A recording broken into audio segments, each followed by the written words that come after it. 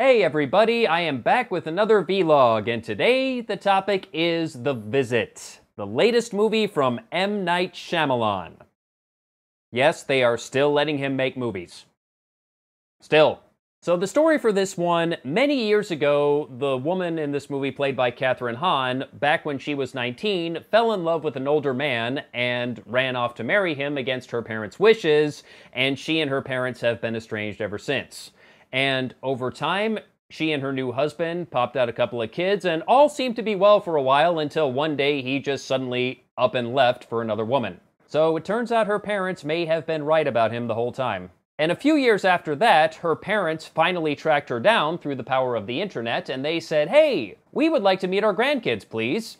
And the mom still wants nothing to do with them, but she figures, you know what, if the kids are okay with it and they want to meet their grandparents, that's on them.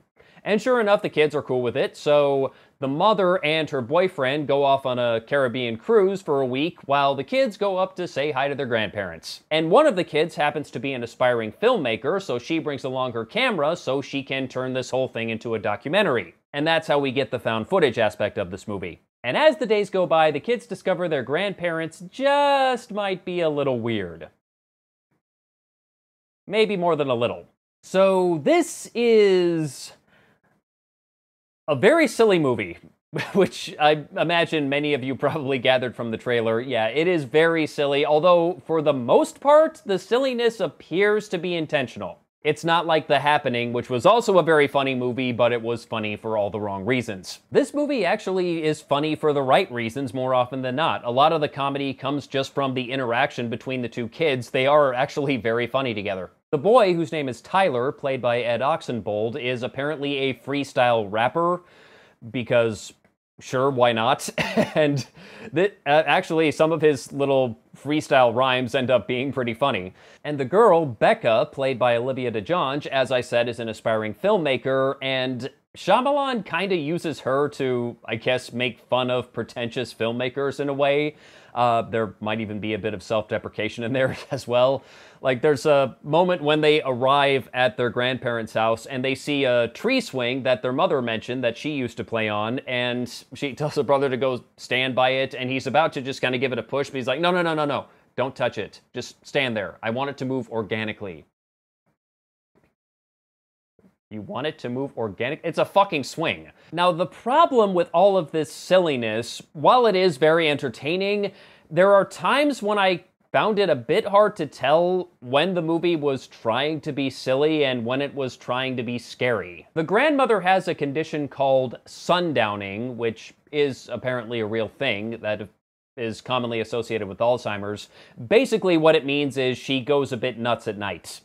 And some of the stuff that she does gets captured on camera, and the way the kids react to it makes it a bit less threatening than it otherwise probably would seem. Like, there's a moment where the kids start hearing something that sounds like someone scratching on the walls, and so they open the door, and there's their grandmother standing there scratching the wall, butt-ass naked. Oh yeah. They don't hide anything either.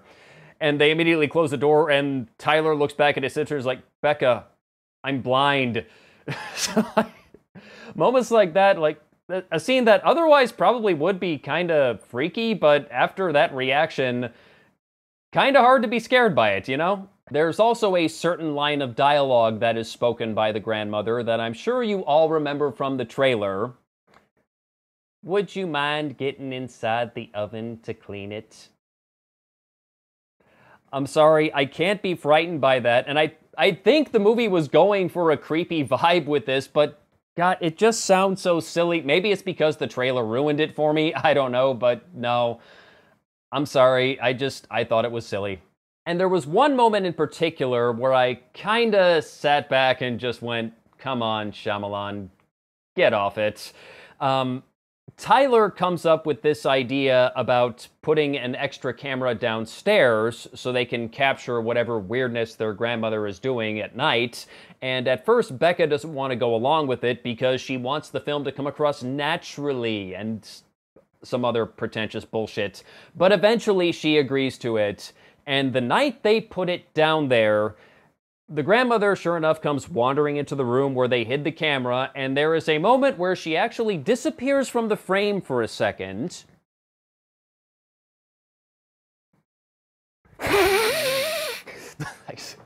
I'm not kidding, she actually just pops up out of nowhere and hisses at the camera. Like, oh God, really? And immediately after that, she's walking around the house with a kitchen knife and starts pounding on the kid's door, and they're like, oh God, what is going on out there? But the whole time, I'm just sitting here thinking, come on, you can't scare me after that. You really can't. Just, no. No, it's too much. Apart from one or two brief moments in the movie, it doesn't really get legitimately scary until about the last 20 minutes or so when the twist is revealed. Because it's a Shyamalan movie, so of course it has his signature twist. And you know, not gonna lie, the twist was actually very well done.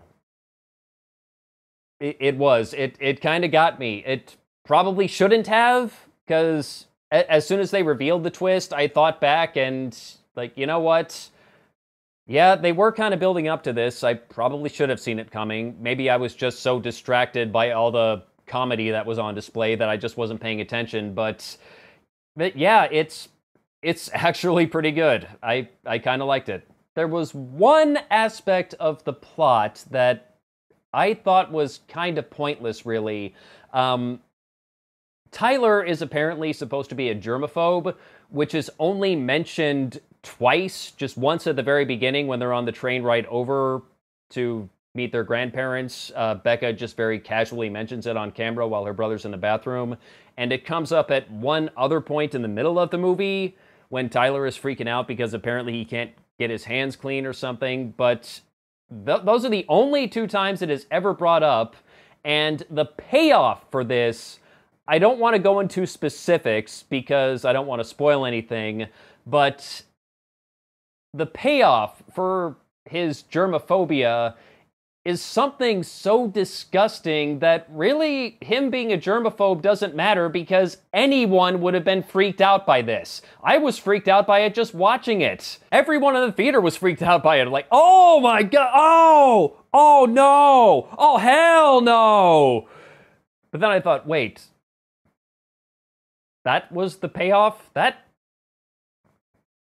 was stupid. As far as the acting goes, I thought it was pretty good overall. Deanna Dunnigan and Peter McRobbie, who play Nana and Pop Pop, their real names are never mentioned, they're just Nana and Pop Pop. I thought they both did a very good job. Again, there are some moments with Nana that are probably a bit sillier than what was intended, but that's not her fault. Her acting was fine. Kathryn Hahn has a small part as the kid's mother, and I thought she did very good. And man, it's about time Shyamalan found some decent child actors again. These two kids were actually very good, and they played off each other very well. They were strong actors. Their characters were not insufferable little shits, so when bad stuff started happening to them, I actually gave a damn. Just very well done on both their parts. The directing was pretty good for the most part, and one thing that I will give Shyamalan credit for, he really seems to get how found footage is supposed to work. The characters that are filming this documentary actually have a reason to be filming, and when there are moments where any normal person would put the camera down and stop filming, that's what they do. Like, the actions of the people behind the camera actually make sense. And you'd think that would be a given, but it's amazing how many found footage filmmakers do not obey this rule. Now, there are a few moments here and there where the video quality looks a little bit too good considering the equipment they're supposed to be using, especially whenever they're filming at night. It looks just way too good because, from my experience, consumer-level camcorders and even like the prosumer stuff does not do very well in low light, and the nighttime footage in this movie looks pristine. There are a few moments here and there where you can tell that this is definitely being shot by professional camera operators using professional equipment and not just a couple of kids with a handheld camcorder and a DSLR. But overall, it was very well done, and it is nice to see a filmmaker who knows how found footage is supposed to work, even if he doesn't do it perfectly. So, final verdict? You know, The movie does have some issues. It's far from perfect, but, you know, I kind of enjoyed it, actually. But I still can't believe I'm saying this about an M. Night Shyamalan movie. At this point, we just expect them to suck, and maybe having lowered expectations was a factor here, but honestly, I kind of dug it, and I could honestly recommend seeing this as a matinee. I can't believe I just said that, but here we are. This was actually kind of good. It was definitely his best movie since Signs. At least, I might even put this above Signs, honestly. I wouldn't put it above Unbreakable. I wouldn't put it above The Sixth Sense. As far as just sheer enjoyment level, I don't know if I would put it above The Happening. As far as being an actual good movie, I would put it above The Happening, but, you know, The Happening is enjoyable for other reasons. But, yeah, this is actually one of his better movies, and I would say it's worth a watch. So there we have it, The Visit. Until next time, take care. And stay out of the basement.